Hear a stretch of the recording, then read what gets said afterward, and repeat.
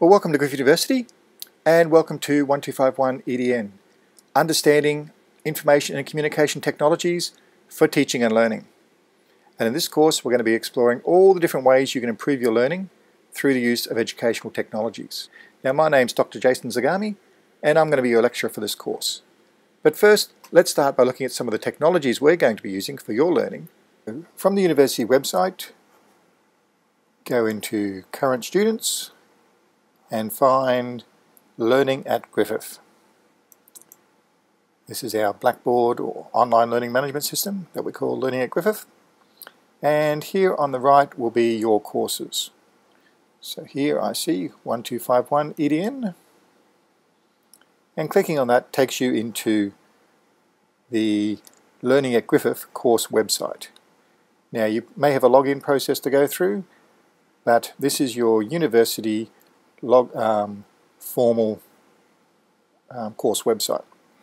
And this is where your assessment will be, where you'll upload assessment, and where you'll be able to check on how you've gone on your assessment. Other than that, we mostly use it for announcements, and any particular announcements I need to make to you, I will post, but this will also go out by email to your university email address. Now, if you've actually not checking your university email address regularly and you're using your own, then I strongly suggest that you go into your university Gmail account. Of course, we use Google Gmail, and set up a forwarding so that any messages sent to your university email will also go to your personal email that you check regularly. So that's for common announcements. Then there's a series of tasks that you need to do during the course. Quite a few of them, but they are a bit repetitive. And as you do them, you can click on that and you can indicate whether or not you've started the task and when you've completed the task. And I can go in and check that and monitor your progress as you're going through the various tasks involved in the course. To the right of that is our calendar. And this lists the various activities. The main ones are our whole course discussions each week, and they occur on Wednesdays from 10 to 12. Then there are some special events such as our PD Day, our on-campus workshops, and things like that. Relatively soon now, probably next week, I'll add the assessment items, and they'll be populated in there so that as you can see that in your calendar as well. With the assessment items, they'll also come down on your to-do list and your alerts, letting you know when they're coming up and prompting you to get them done on time. Now we also have the course discussion forum. This is where we can talk to each other. Here we have our student introductions, where I'd like each of you to introduce yourselves. We've got 3 there completed already, or 2. And very simply, let's say you can go in and look at the message. Not the easiest environment, but it's the one the university provides us. You see the name and the attachment, in this case the photos that they've attached. And if you wish, you can rate them and give an indication of how well you thought of the message. Now, one other thing though that's important when we look at the course discussions, I'll just go all the way back. If you go into one of these, you can also subscribe. Now I've currently already subscribed, so it's listing unsubscribe. But if you click on subscribe, then anyone that posts a message into the course discussion, into that particular forum, will be emailed out to you. So you don't have to come in and check this web page. If you are using the web page, you can see which posts are unread. So I can see I've got no unread posts for this one and one for this one. So I encourage you to subscribe to our 2 forums that exist at the moment. So the Student Introduction and the General Course Discussion Forum. Now if you have questions that you are thinking of emailing me, please post them to the General Course Discussion Forum instead. I will eventually get around to responding to emails, but I will respond to course discussion forums questions much more quickly and in much more depth.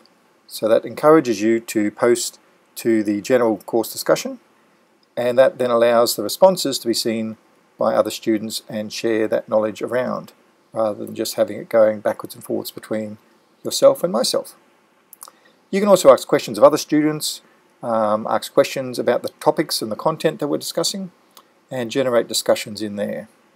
But it is facilitated by enrolling in the discussion thread or subscribing to the discussion thread, so that you can just do it by email rather than having to come into the actual page.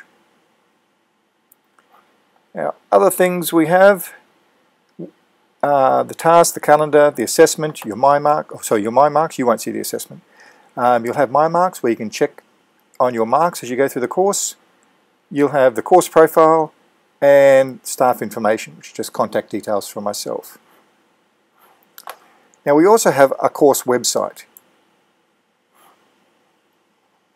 This is where I place the information for the course, and it's basically just one page, and each week I archive that into the past weeks, and there'll be different information on the front page. Often fairly similar, but subtly and importantly different. Now each week there'll be a course, one or two videos to watch, and these are summaries of the one or two texts that you should be reading. So the videos are simply summaries. It's important to actually read and engage with and study the material that is sent, that is assigned each week. And I provided you with various ways of engaging with that material. If you have an iBook or a Macintosh computer with the iBook viewer installed, you can download and use the iBook version. Otherwise, you can download the PDF and view that on screen, or there's a flip version of the PDF as well, which lets you see that on the screen in a slightly more engaging way. So here's the Flipboard version, and you can flip through the pages somewhat like a more traditional book, and jump ahead and so forth. Now the PDF version is simply a series of pages, and if you don't mind destroying the environment and killing us all, you can print that out. Otherwise, you can always read it on the screen. And we'll go through that in a moment when we discuss what's involved in the course. Hopefully you've all read it by now. So back to our web page. So each week there'll be the material to read and study, and the video summaries of that material, which is what you're viewing at the very moment. A video summary of our Understanding Information and Communication Technologies Teaching and Learning course introduction.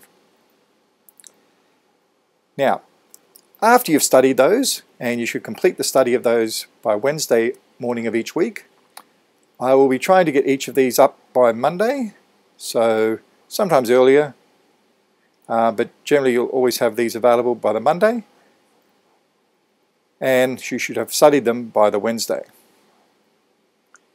Then on Wednesday, from 10 to 12, we have our whole course discussion, where we discuss what you've read and engage with the material and explore it in greater depth. Now, this is using a technology called Google Hangouts, where we have a panel and the rest of you will ask questions of that panel. So I'll just show you an example of the panel. So here's one. And went back and started putting the work into the classroom and using App Inventor and doing it. But actually went back and was so excited that took all of the teachers in their network. So here you'll see there's 10 people involved in the panel, and the person speaking at any particular time is in the main viewer. But that's what we're going to be using as our main forum. And if you click on it at the moment, it will show you when the next session's coming up in 1 day, 19 hours, 55 minutes and 0 seconds. So there's around about, well, between 26 and 30 of you, and keep enrolling, so we're making that a little bit flexible at the moment. and each week we can have up to 9 of you on the panel. So over the 12 or the 9 weeks of the course, you're going to have several opportunities to be on the panel, and it's a good idea to get some of those opportunities out of the way early.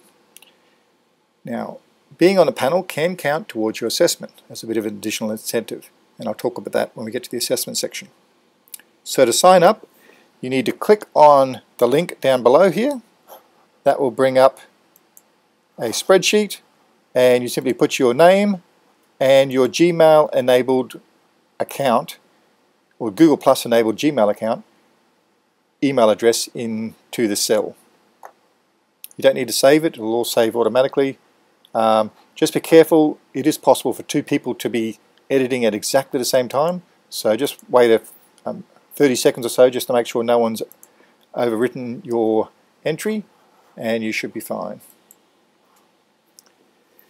So you need to create a Google Plus account, and unfortunately you can't use the university Gmail or email account because the university hasn't enabled Google Plus for our Gmail at the moment.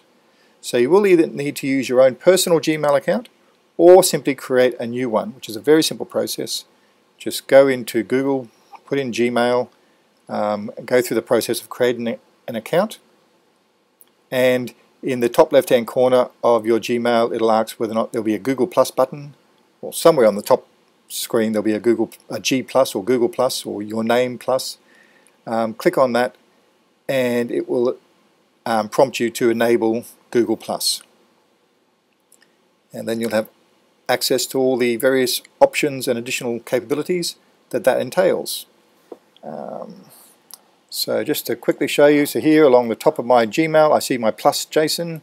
I click on that, it takes me into Google Plus with the various things I've subscribed to. Here under Home I can see the Hangouts, and if I go into there I can create my own Hangouts and view ones that are coming up, etc. If you go into Events, it will show the ones that you've subscribed to that will be coming up. You can subscribe to, but you don't have to in this case. There will be other processes for joining the Google+. Now, if you are on the panel, you do need to have your Gmail or Google+ page open at the time of our discussion, our whole group discussion, so Wednesday morning at 10, or generally about half an hour before. So I like to sort of get the panel warmed up before we start the actual broadcast for everyone else. And you'll receive an invite that I'll send to you based upon the G+ Gmail that you've included on the spreadsheet.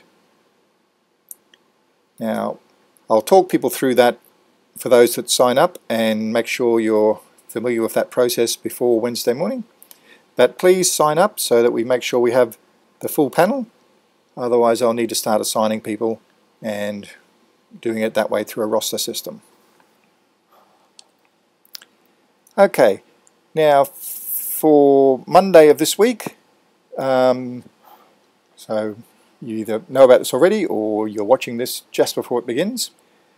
There's going to be a drop-in session from 4 to 5 in G30 where I'll take students through who are very unfamiliar with Google and the university website and Gmail and Learning at Griffith, and just take you through the basics of signing into some things and getting stuff set up.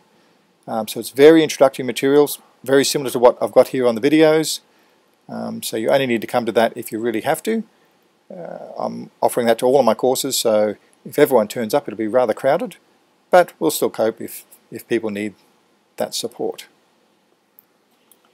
So that's the main course website. We mostly use it to get access to your video each week, your readings, and the whole group discussion. Now, let's go and have a look at what's in the readings for this week, or at least the first one. Where am I? Here we are. Okay, so it goes through a little bit of an introduction there. You can read all that yourself. Bit of copyright information. Some basics of the course. So what does this course involve? It's basically about preparing you to become an effective teacher who can use ICT, which is information and communication technologies, to enhance your teaching and your students' learning.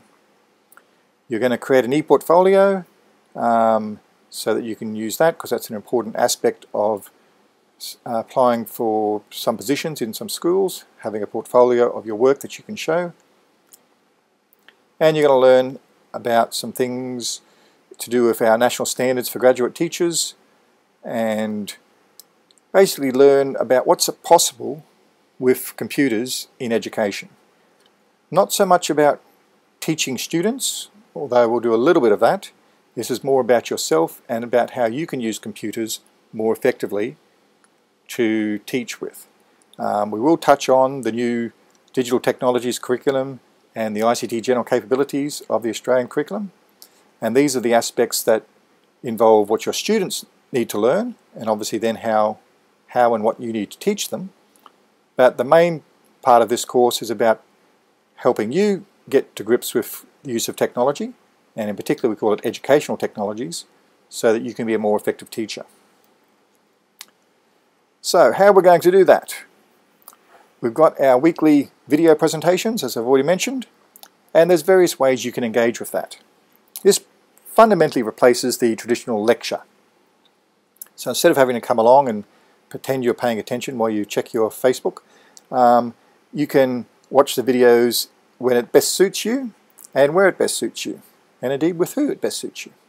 So if you really wish to come on campus and gather together in a group, there are plenty of study spaces in the library and common areas where you can gather, have a laptop and collectively watch the presentations, take notes, discuss things together and engage with the material in that way. Or you don't have to do that on campus. You could do it at one of your homes or off campus somewhere, on the beach if your laptop can survive that area. So wherever you wish, you can gather together, watch the videos, look at the textbook material and discuss that.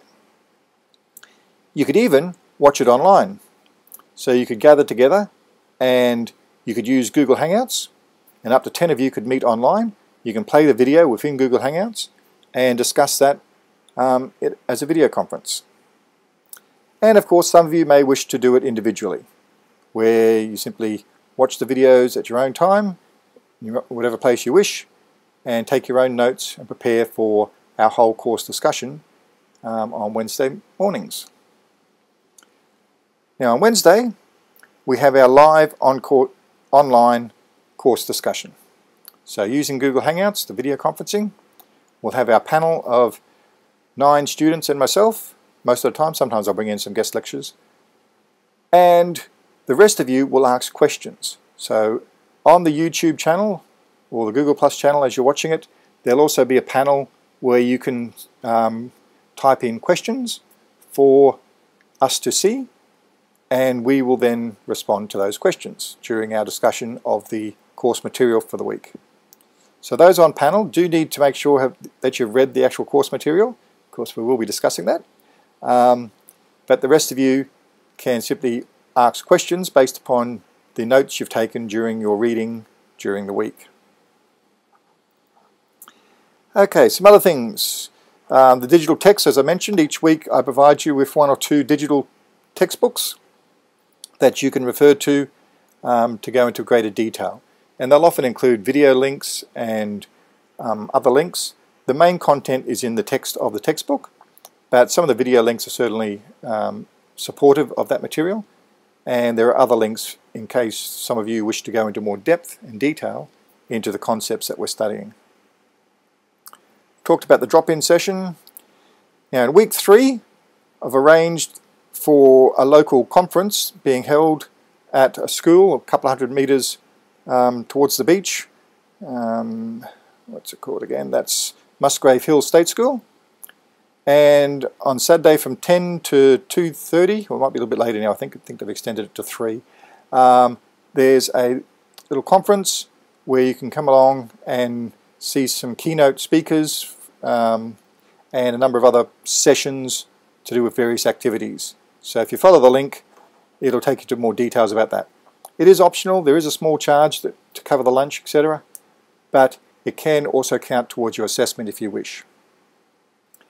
Now in week 4, we're going to have an on-campus workshop where you come onto campus, and in the G31 building we're going to have a session where we're going to explore 3D printing, programming, some robotics, and some electronic makey kits. So it's going to be a fun, engaging day, and you would have signed up for that when you enrolled in the course. That would be the details in your enrollment. So if you check back there, there's details of the room and where it is. So from memory, it's 2.15, which is one of the Mac labs down there in G31. And then we're going to have a final professional development workshop afternoon in week 8. Now it may not be on the Wednesday at the moment, we're just negotiating that, but it'll be sometime in week 8 or the last couple of weeks of the course. And there'll be the opportunity for you to actually present to teachers. So during the course you're going to get to learn about lots of different technologies, and if you wish you can avail yourself of the opportunity to run a presentation with other students on one of the topics that you've been learning about. More details about that to follow. So what are we going to be learning about? Here's the course content. This week we're introducing the course and looking at the concept of ICT integration. Next week there'll just be one text to look at, Information and Communication Technologies. Week 3, Educational Gaming and Virtual Worlds in Education. Week 4, Robotics, Automation, Visual Programming and Digital Storytelling. Now that week we don't have the discussion, whole course discussion, because we'll actually have the on-campus workshop. But there we'll be doing robotics and automation and visual programming. So you've got to make sure you've read that so you can engage with the workshop. Week 5, Learning Management Systems and Blended and Online Teaching. Week 6, Learning Analytics and Mobile Learning Technologies. Week 7, Adaptive Technologies and Universal Design for Learning. Then in week 8, we're going to focus in on the Australian curriculum. Week 9, ICT Leadership in Schools. Week 10, we're going to have a particular focus on digital technologies for secondary teachers. It's a new subject coming out in the Australian curriculum.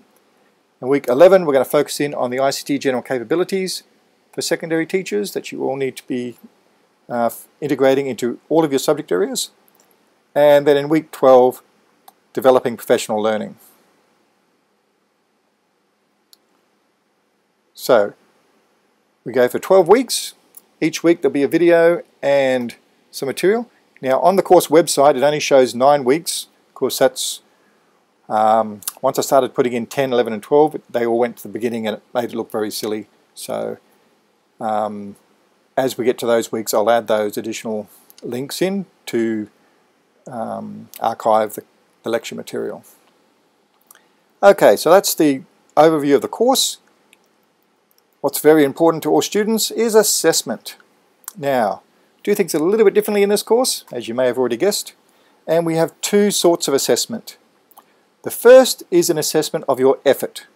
So, fairly untraditional at university level, but you're going to create a log of learning activities that's based on completing tasks and quizzes and not determined by assessment criteria.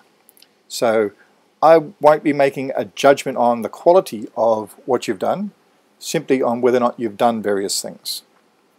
The second is an assessment of your capability. This is a portfolio of your learning, and it's based upon traditional performance evidence as measured against a set of criteria.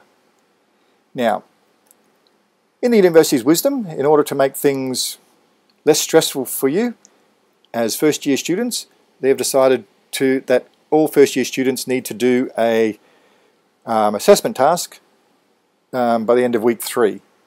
So, not quite sure that makes it less stressful or not, but in order to give you an idea of what assessment is like, there'll be an assessment item due. I'm a little bit kinder, I'll give you until Monday of week 4.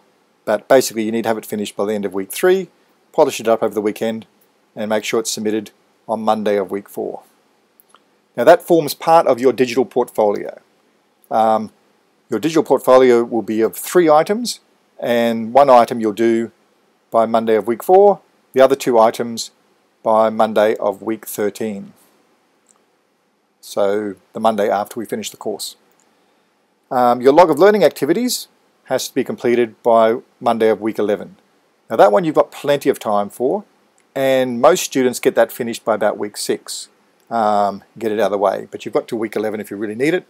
But the activities are designed to be completed as you go, and they match the first, I think it's first 6 weeks of lectures. So the quizzes are all on the lectures and the, well, let's get to those. Okay, so your log of learning activities. Okay, as I said, it's based upon your effort, and it's made up of 4 quizzes. So they're online quizzes, each worth 5%, giving you 20% for that, and 6 completion activities, each worth 5%. Now you have to choose 3 completion activities from design and technology, and 3 from digital technologies. I'll explain that again in a moment. There are, however, a couple that can count for either. But let's first look at the quizzes. So here are the quizzes. So the first probably 8 or 9 weeks of quizzes. So they'll all be available, but you only do 4 of them. Now there will be an introductory one, a practice one, based upon this particular text. So you can get some practice and see what it's like before you actually do one of the quizzes for marks. But the other ones then do count, and there's a university guide to taking online quizzes. Of course, unfortunately, you have to be reasonably strict in terms of if you start a quiz and then you suddenly have to stop, well, too bad. You're going to lose part of your time for that quiz. Or if you start it and something goes wrong with your computer, with your internet connection, for example, well, that's in some respects bad luck. So please make sure you've done the practice, you're comfortable, you've made sure you've got plenty of water and don't have to go to the toilet, all that sort of stuff. Got a nice strong internet connection, and take the quiz. They're fairly short, generally about 10 minutes long, not too many questions. So, other things, they're open book, so you can have all your course material ready and open and looking at it. It does rely upon a bit of honesty, so you don't have other people helping you, etc. There are a few techniques we can use to track that in terms of keystroke analysis and other things like that. At the moment though, we don't do video analysis where we have video cameras watching you and all that sort of thing, but we do rely upon a bit of honesty. But the quizzes aren't that hard, so you shouldn't really need to, yes. Okay, the completion activities.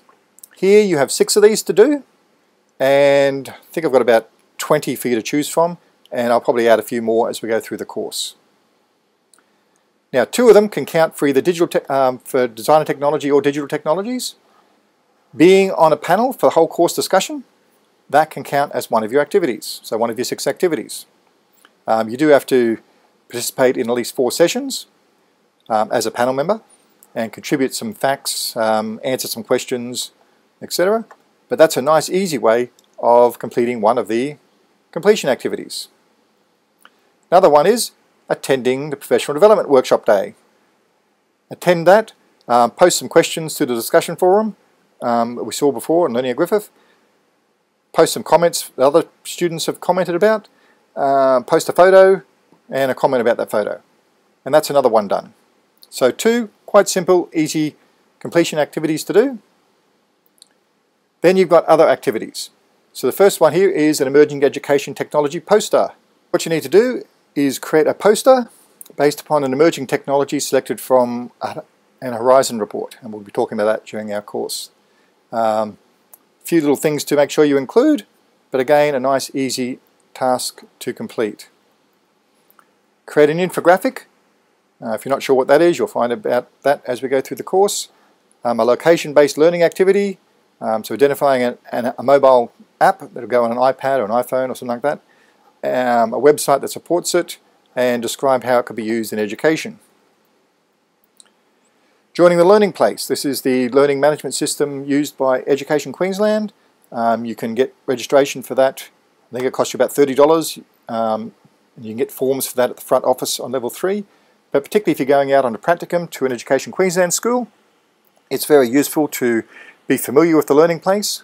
We'll be discussing it when we get to that particular module on learning management systems during the course.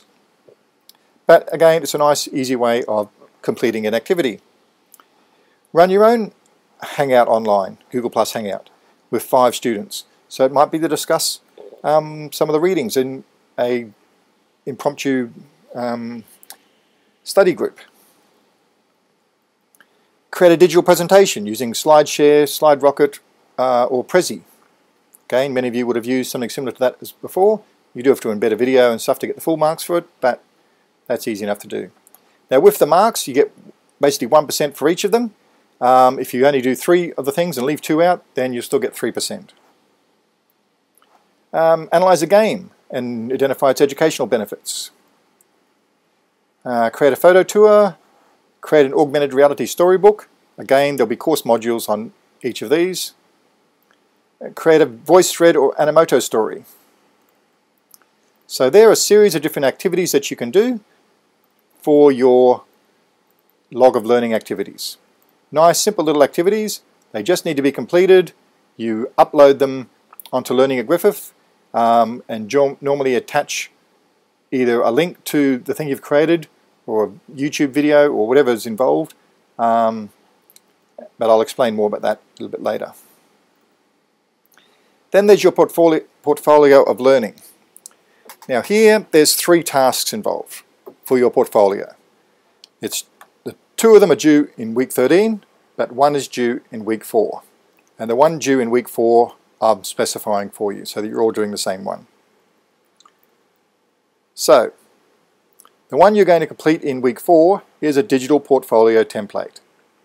So this is like a website, but we call it an e-portfolio or a digital portfolio.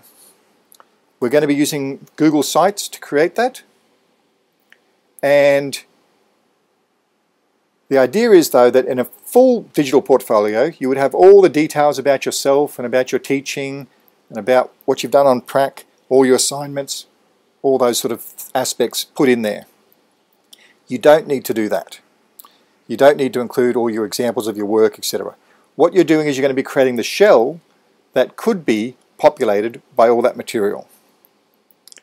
So, a few things you have to complete, quite a few things for that one. There's a whole list of little activities that you can include in it. Of course, this is one of your main items. I have to make it fairly difficult, but it's still really just a series of things you do or you don't do. But some of them are a little bit tricky, so it'll involve doing some research and finding out how to do them. But there's lots of online guides and Google videos and so forth on how to do all of the activities that you'll be asked to do. First thing is create a website in Google Sites, personalize it, changing its colors and fonts, etc., or using a template to do that. Has to include at least 3 pages, including an introductory page that has a navigation tool on it, etc. Got to have some headings and subheadings. On each page there should be a table of contents. By the way, this website, or my course website, uses Google Sites as well, so you can see roughly what's involved. Include some links to other websites. Include at least 1 image, and you need to have permission to use the image. So we're going to do a little bit on how to find images that you can use that aren't copyright. Including a link to another website in an image, so having it when you click on the picture, it goes to another website. Uploading a document or file, such as a PDF document that can be accessed, so people can click on a link or click on the document that's been uploaded and then download it. Creating a short video introducing yourself, editing it, making it available on YouTube and embedding that on your website. Putting a form, so a question or a little quiz created in Google's Forms, which is a spreadsheet form, and embedding that onto your website. Creating a calendar, putting at least 3 events in the calendar and embedding that on your website. Creating a Google Doc, embedding that on your website. Now again, there's oodles of instructional and tutorial material on all of these activities, and the library also runs a special tutorial on on most of these activities. Creating a short presentation in PowerPoint or Keynote or Google Slides or SlideShare or SlideRocket or Prezi and embedding that on your website. Modifying or creating an image that reflects your interest in educational technologies and using that as a banner across the top of your site. Creating a blog and embedding that, or putting some posts on it and embedding that as an RSS stream onto your website. Having one web page which isn't accessible by anyone except yourself, and setting the permissions for that so that only you can access that. That's what we're saying there. And I think that's it. So there's a little bit more to read there about that, and the criteria for these will be coming. So that's the one you have to do. And you have to do that by the end of week 3. Most students, if they're familiar with computers and with Google Docs, could probably do most of that in less than an hour. If you've got to go away and research and find out how to do some of these things, it may take you a couple of hours. But it's not particularly difficult. Okay, now you've got 2 other activities to do that you can choose from the remaining options. One is, as I mentioned before, in the, I think it's week 9 or something, you've got a choice of going to a professional development session and presenting on a topic. And that will count as one of your portfolio of learning activities. Okay, you have to, or you can also do it as an online webinar. But basically it's a 10-minute presentation, 10 or 7-minute presentation if it's online. You can do a TPACK analysis, and again, as you do the readings, you'll find out more about how to do that. You can do a SAMR series, and again, that will make more sense when you've done the readings. You could write an article for publication in one of the educational journals. Okay, a short article of up to 700 words about some aspect of ICT education. You can create an online test, similar to the ones that you'll be doing during this course, but you can create your own and show how you've done that, and that can count as an activity. You can do a student data analysis, similar to what we use for NAPLAN, and show how that can be done. You can write an argument for or against one-to-one or BYOD in schools. So if you like writing argumentative essays, you can do that. You can create your own educational app for use on an iPad or an iBook or something like that. You can write an essay describing the developments in MOOCs. Okay, so another essay task. You can set up your own learning management system. You can create a video tutorial on a topic. You can create your own digital book, similar to the ones we've been using in this course. You can look at a computer game, such as Minecraft or Portal, and describe how that can be used educationally. You can create your own computer game. You can create your own QR code, or quick response code, which is an augmented reality activity. You can create your own augmented reality site-based educational activity. And again, these will make sense when you've actually done the readings and the modules for those topics. You can create a machinima tour of a computer game or virtual world, or you can create your own virtual world. You can create a robotics activity called a camp on a disk, or you can use a kit, an electronic kit, to create your own electronic solution. You can create an animated story or clay animation, or you can create an educational program, such as one for learning foreign languages with flashcards or something, but it needs to show some programming skills. So there are all the different ones you can choose from. You only get to choose 2. I choose one for you, and from all those others you choose 2 of those and complete those for your portfolio. So lots of choice. Hopefully there's something in there that will interest you, or at least you can suffer through and can get good marks for. Finally, there's a weekly to-do guide where I just provide an overview of the things that you should make sure you're doing each week. Of course, you've got your calendar back on the Learning at Griffith website, but this goes through and just summarizes things. And for each of the weeks, there's a little bit more detail provided there for you. So that's the course web pages and a brief introduction to the course. Just go back to the web page for a moment. So I hope to see everyone 10 AM on Wednesday, and at least 9 of you have signed up for the whole course discussion group. Otherwise, some of you will receive some emails requesting your participation. But I'm hopeful that you'll volunteer to the various sessions. Of course, it's a really good way of actually getting a piece of assessment out of the way. Other than that, the rest of you will be online and seeing you there.